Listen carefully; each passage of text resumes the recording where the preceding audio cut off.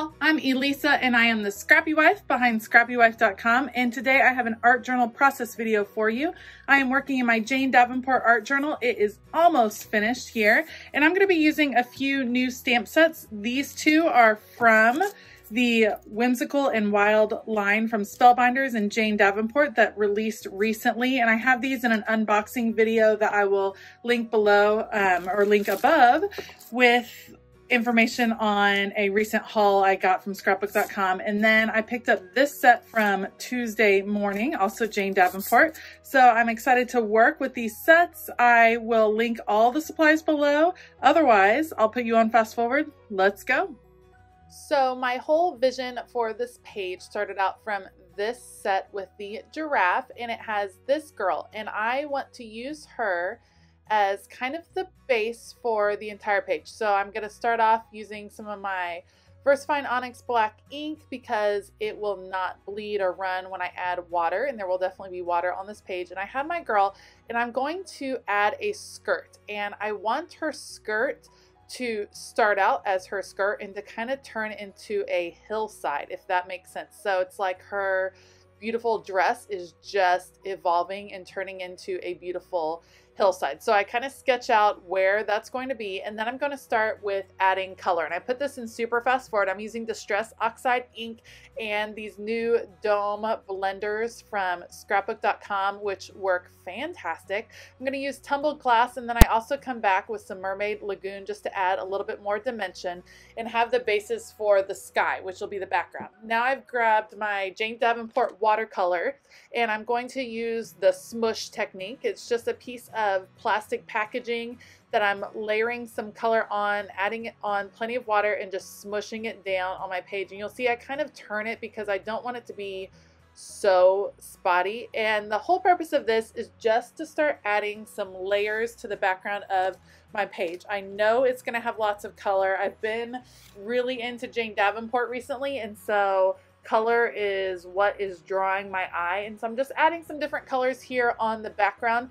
What happens with mixed media is that oftentimes it looks like a really big mess until it doesn't, if that makes sense. So it starts to look messy, it looks chaotic, it looks like there's way too much going on, but this will get toned down later with some stencil work. I'm sticking primarily with purples and blues and kind of some jade greens going on here. I want it kind of splashed across the whole page. This is, again, kind of forming the sky behind my girl that will soon have the most gorgeous dress ever. Here I come with my yellow. I have a water brush, and I want to add just a little bit of highlight around the girl. And this will set her off, and it actually ends up setting the tone for her clothing later. I add just a little bit of color and then rinse it off and come back with the water, and I'm blending the yellow out so it fades into the sky, kind of like she's giving off a sheen, a glow, if you will. I want her to stand out some more from the background, so just adding that yellow highlight to bring some more attention to her. Now I'm still focusing on the sky that I have going here in the background, and I've pulled out this floral stencil. I'll have to look up, I believe it's from the Crafter's Workshop. I picked it up this summer. I'm using my Pixie spray, which works fantastically for stencils to keep them in place. You can see you can stick it down, it stays in place. I've pulled out Dusty Concord Distress Oxide ink, and I love the stencil because I am in love with masking stencils. I think they are so fun to work with. You'll see I'm being pretty heavy-handed with the Distress Oxide ink right here, and it's going to really nicely tone down what is happening in the background. So you see I pull it up, and now you have these beautiful florals, as if the flowers that will soon be on her skirt just also rose up into the sky. And I'm adding this floral border around all of the edges of my sky. You see I'm not going all the way close to the skirt. I need a little bit of a break going on, and just working it around. One spray of the Distress Oxide spray allows me to really adhere the stencil over and over. It does not leave a residue on my project, and once you rinse it off, it does not leave a residue on the stencil. It is just fantastic. I use it all of the time on my stencils, and it has really helped give me some clear, crisp images. So I have all my florals now. Again, it seems really busy, but it will start to tone down. I come with my watercolors and I'm adding some more dimension and outline to her skirt now.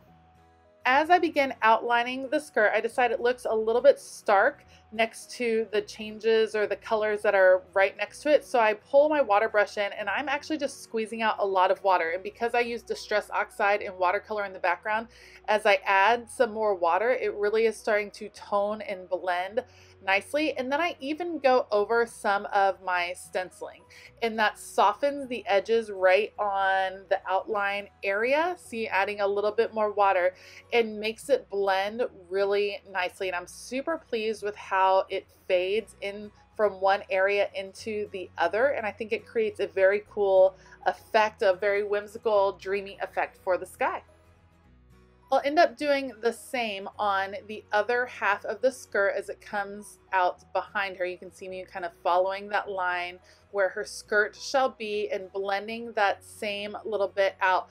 And once I'm happy with how it's blending into the background of the sky, then I start working on the line of the skirt. What I'm looking for is a definitive line. I want it to definitely look like her skirt, that she's not floating in the air, that it kind of is, I don't know where I got this image, but once I saw this girl, I just knew she needed a fabulous outfit. So I'm adding a little bit of a darker color right there on the line to really divide the space. And now I'm going to come in at the bottom. So like I said, I sprayed some water and I told you I wanted it to look like a hillside. So here we go with the teals. I'm going to mix teal and some lime green color, a little bit of yellow in here. And I just made sure to use plenty of water so that the watercolor would move easily and blend and just kind of organically become what it was gonna become. I didn't want to force it too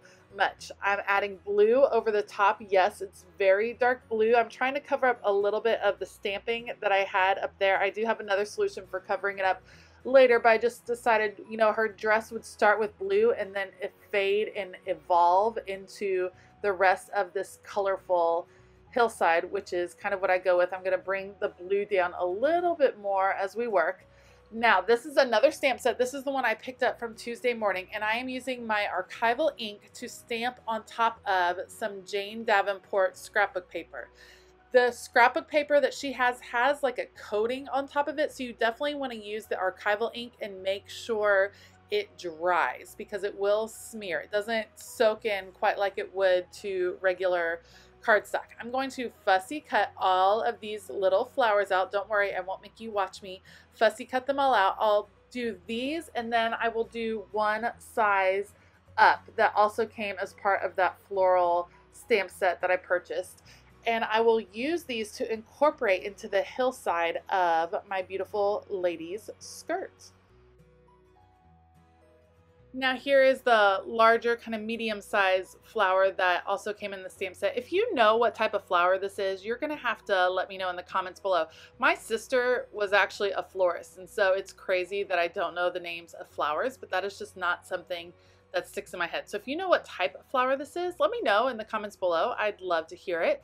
I am fussy cutting these out as well using my small detail scissors, which really help for fussy cutting little pieces like this. I have my array of flowers and I'm going to use them as the beginning of her skirt. So here you see this is how I'm going to cover up her legs that are still kind of peeking through. I'm layering in these floral pieces and then they will start to just scatter as they become the hillside that I had imagined. I'm using my liquid glue, just basic Elmer's glue. It has that nice precision tip, you might call it, so that I can get it right where I want it. But it works really well in art journaling pages and keeps things nice and secure, which I've had a few issues with for some of my journaling. You can see I'm layering in some of the larger pieces first, and then I'll come back with the smaller pieces. No really rhyme or reason to where things are. I just kind of want it cascading down the hill. As her dress just turns into this beautiful floral hillside, and then you see those florals mirrored in the sky above in this kind of just beautiful dreamlike sequence, which I am loving. Now, the whole reason I bought these new Jane Davenport Whimsical and Wild stamps are for the animals. I am loving the animal theme that she has going on, and so I'm going to include an animal on this page. But first, I want a place for the animal to rest. And so I have this little gathering of flowers that came with the set, and man, I did not get a good impression, and I'm not feeling great about what that looks like. I decided to go ahead and trim off the rest of my flowers. So I want an animal to like live amongst those flowers, and I decide that didn't work out well, but I'm just going to think on that for a moment. And I'm going to use this yellow piece of paper as the basis for my animal. And I don't want the giraffe to be solid yellow. I want it to have some dimension and interest. So again, coming back with my watercolor, blending it using lots of water on the page. I'm actually using this hot pink, which when you put it on the yellow cardstock has a very cool orangey tint, which I think works really well for the giraffe. I pull out some metallic watercolor. I'm going to add a little bit of a wash of metallic on here. Then I end up drying what I have on the page because I want to add some bronze splatters. I love, love, love splatters. I think they are so fun and interesting. So I dry the page off so that my splatters won't run into one another. And you can see I get this very cool ring going on there in the middle. Here's my bronze splatters adding on, and this is just a fun way to play with paints. And then I'm going to be able to stamp over the top of it, get a precise image, and I was able to play and yet still get a very specific paper piece that I wanted for my project. So I pull out my giraffe, I'll ink it up with the archival ink right here, nice and well inked up. He is so cute. He's just sitting, just resting, sweet giraffe, just resting there. I stamp him over top of the watercolored paper once it was all dry so it wouldn't smear, and then I will fussy cut him out to include on my page. So the original plan was to have the giraffe sitting amongst these flowers, but I didn't get a great stamped image, and I feel like he looks like he's floating a little bit, so I want a place for him to rest. I pull out some acrylic paint in this bright yellow, and I'm just using my finger to stamp it down or to lay it down to add a little bit of texture, and then I'll come back in with some more layers. So I have just a little bit of orange here to add some dimension, and you can see I'm being really careful about where I place the orange to mix it in. And then I also pull out some gold and place that in, and this is just creating kind of like a little nest, a little place for my giraffe to live. I'll add the liquid adhesive on the back. I don't know why the giraffe is in a nest of yellow paint, but I think it creates a grounding place for it. It covers up some of the bad stamping that I had going on. And in the end, I'm super pleased with how he is just resting there. He's looking up at the lady that has created this beautiful hill for him to live on. And it's just lots of fun. Whimsical is the perfect phrase for this whole line from Jane Davenport. They're fun to work with. They're inspiring. This is the phrase stamp that came with the giraffe set, and it says, "Giraffe wisdom. Stay above the drama, stretch yourself, stick your neck out, enjoy the view, and stand tall," which is just a wonderful phrase for an art journal page. At this point, I know my girl needs to be filled in just a bit, so I take my Prismacolor pencils and I'm going to kind of include that same yellow hue that is in the giraffe. So it's almost like this girl has a spirit connection to this animal, which I just love. Filling in some of the shading on her body, and then I will make her a beautiful brunette because I like doing brunettes because that's the color of my hair. So I'll include the brunettes in there because I think blondes get a lot of the attention sometimes in art journaling. So I always like to include a brunette just for fun.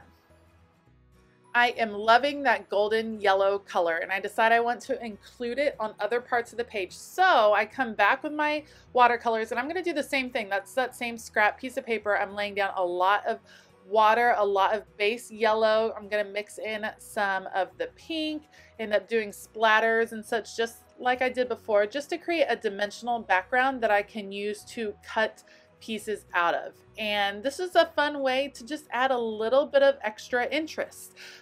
You know, I could have just cut the giraffe straight out of this paper, or I could have just cut these stars that I'm about to cut out straight out of this paper, but it's fun to play, it's fun to mix it up and add dimension, even on just regular colored photocopy paper. So I dry that. Again, love my metallic watercolors. I would use them all the time if I could, adding these gorgeous splatters. And I end up using my silhouette machine to cut out a variety of sizes of stars. And I'm tracing the stars with a black Sharpie because I want them to have a little bit of a black border around them. Nothing too precise. It gets a little bit wonky at times, but now I have all of these gorgeous stars that I can spread across the sky of my spread.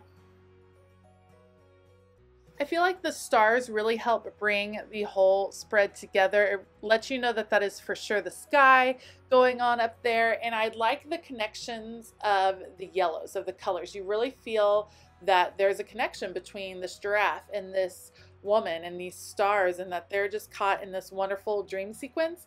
And it's so fun. I love the imagination that comes with art journaling and just seeing where a page takes you as you create. I decided to nestle a couple of stars right there with the giraffe just to show how connected they are. And this page is pretty much done. As always, I will link all of the supplies down below. If you like this video, please give it a thumbs up and consider hitting that subscribe button as well as that bell notification button. I also have a link below to a new email newsletter that I have started that is full of organizational hacks and crafty tips, all kinds of fun stuff. So if you're interested in receiving that newsletter every couple of weeks, make sure to sign up below. Thanks for joining me for this crafty video. I hope you have a fantastic day, and as always, keep it creative.